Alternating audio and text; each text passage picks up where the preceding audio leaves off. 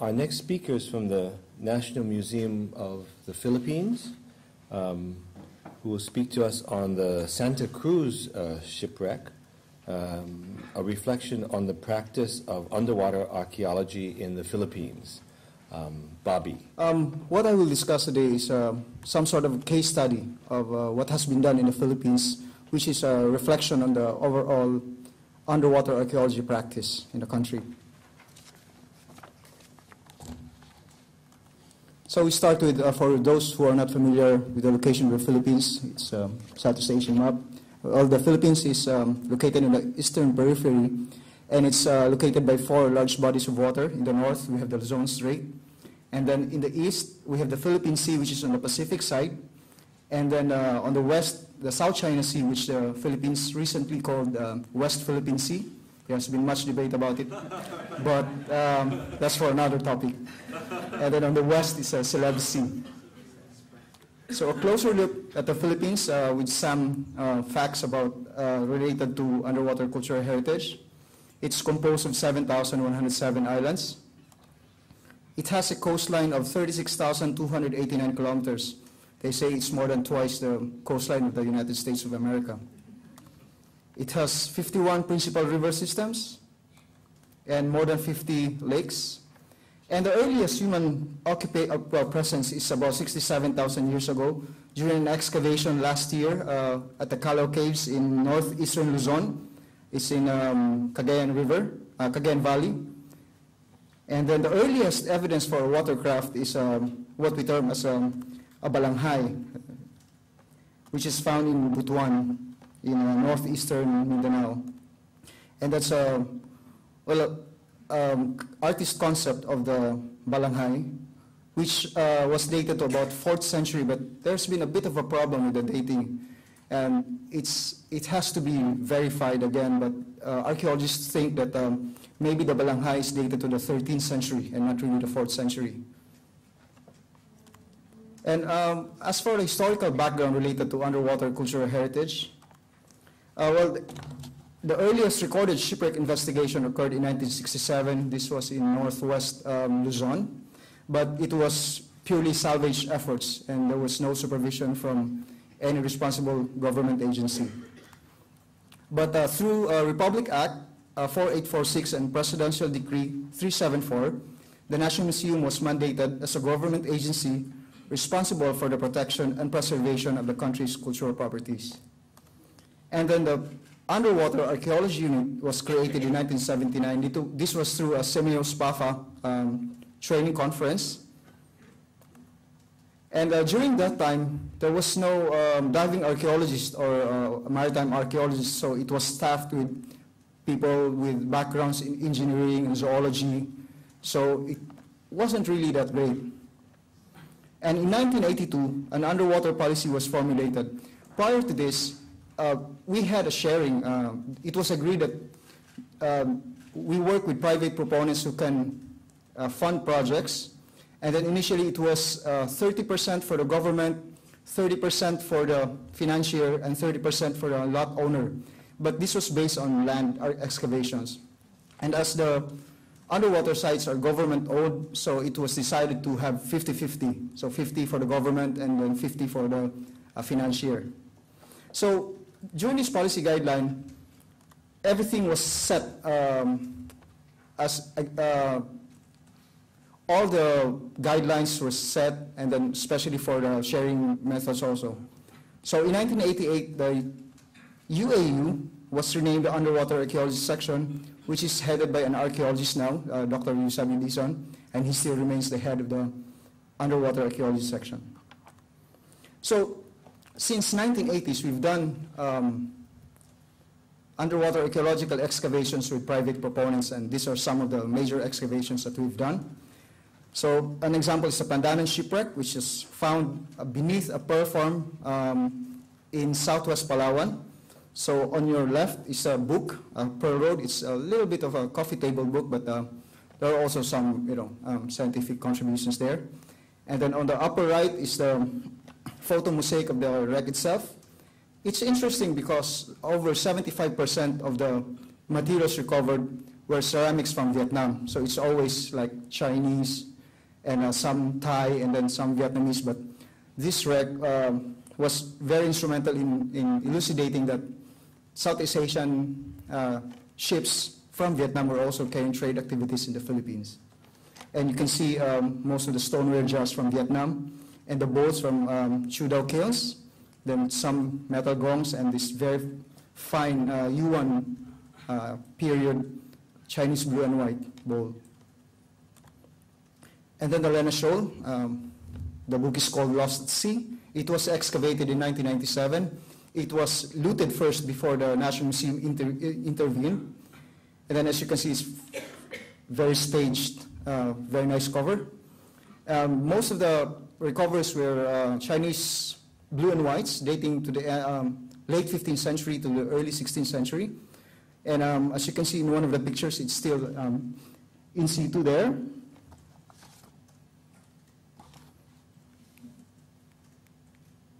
Here. And then there are some fantastic pieces like the ewers and the boxes here, and also a little bit of celadon from the Lungchuan. And this one is what remains of the shipwreck.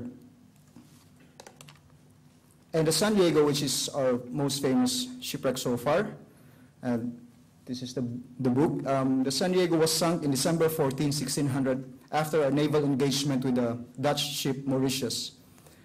It's significant because it's the first time that the Spanish naval fleet had a battle with the Dutch ship, and there's another side of the story to this, in which during this time the San Diego was sunk and then the Mauritius was victorious, and then after a few years there was another naval engagement in which the Dutch was victorious, the Spanish was victorious and the Dutch was defeated, and we're still trying to find that site, like 15 years now.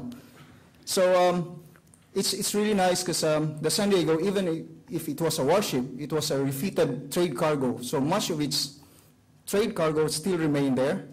So it was really a very fine example of what the maritime trade activities during the early Spanish period. So as you can see by the examples here, Chinese wares, and then stoneware jars from Thailand and some from Burma, even olive jars, and then terracotta or earthenware, and then of course pieces of eight.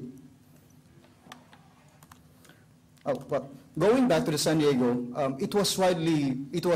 it had a travel exhibit all over the world, and it was very instrumental in having the National Museum complex now, because after it was traveled, it had no home in the Philippines, so we had a big problem. Fortunately, the president of the Philippines during that time was very supportive of the project, so he made a law, the RA 4846, which I will mention later, which basically sequestered 3 colonial buildings. That's what part of the National Museum complex. So, and the centerpiece was the San Diego wreck. It's located in the ground and the second floor, comprising 3 galleries, which is still there now. And then the Griffin, it's also nice. It was sunk in 1761. It was the first East Indiaman that was excavated in the Philippines. And as you can see, it's still in its intact position, and it was found during survey about 2 years. So they've had many months of survey work, and then they found it at 6 meters under the seabed. So its recoveries were basically blue and white Chinese wares, but destined for the European market. And then the Royal Captain Shoal, which was sunk, another East Indiaman, which sank in December 1773. This is very interesting because it was found around 350 meters beneath the shoal. So they had surveyed and made test excavations and then found out that most of the materials were down. So what they did was robots. The robots excavated it at around 350 meters, and then, but they only took 5%, and the remaining 95% of the wreck was left intact, maybe because of, it's very expensive to excavate this. And the bell was found at 460 meters below sea level. And as you can see, most of the materials are here. It's again Chinese blue and white. Then we go now to the Santa Cruz shipwreck, which is like the case study of this presentation. The Santa Cruz municipality is located in the province of Zambales there, about 276 kilometers north of Manila.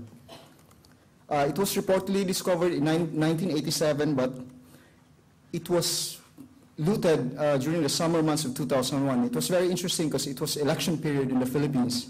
And you know, there was this news, other news, that there was a shipwreck looting. So it got the interest of many people. And then I think more than 10 compressor divers died during this one. Very, very dangerous, because everybody was there.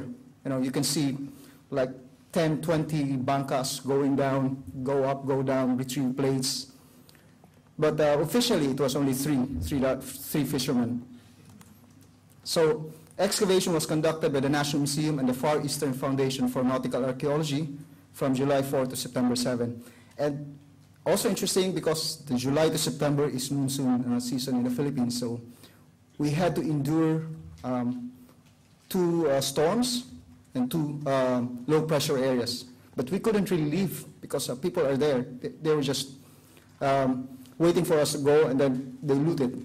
Even at night, they go. So the shipwreck was located about 250 meters from Hermana Menor Island and lies 32 meters below sea surface level, which is here. Some snapshots of the wreck site itself. It's really nice that the lower hull was intact. And then as you can see here, that's iron cooking cauldrons. And then most, as you can see, there are transverse bulkheads which contain different types of materials, still in its in situ context. And you can see also here packs and packs of blue and white bowls, still in its original packing position, and also celadons from Monsoon. And then again, another view of another bulkhead, which composed of stoneware jars and also blue and white porcelain. All in all, there were 14,965, well, accession numbers, but we recovered 200 sacks of broken stoneware jar pieces, of which more than 8,000 pieces are intact. We estimated that as high as 30% of the Santa Cruz wreck trade cargo was looted before we really did some work. So majority of the cargo, about 98%, were blue and white porcelain, the celadon, stoneware jars, and stoneware ceramics. So some snapshots of the excavation activities. So you can see that's a top layer. Then slowly we expose it, still its original position. And then recording of all the artifacts recovered. And then for most artifacts, we do the tagging underwater. So here, most of them have tags. And then the lifting up. And then just the representative samples of the recoveries of the Santa Cruz. The Chinese blue and white dishes of different designs. Sorry. Different types of bowls, blue and white bowls, also Chinese. And then small teacups and small jars. It's interesting because most of the teacups were found inside the big stoneware jars. And then, well, more exquisite shapes like the pen boxes, the round boxes. And then candies, and then crescent shape. I was told that there was 1 or 2 pieces of this kind that was sold in the United States for a few $100,000, which I don't know if it's true or not. But it tells you about the value of these things. And then the double duck pouring vessel and candy. And then these are some examples of the Vietnamese blue and white wares also recovered from the Santa Cruz. Bowls and small jars. And then celadon from Lung Chuan. Very, very good examples also. Different types. And also different types of bowls. This is a big, deep bowl. And there are smaller ones. And then this one is, they call it incense burner. And then brownwares or stoneware jars from China. This, we had, I did my master's on this, and I had a little bit of a problem with this type.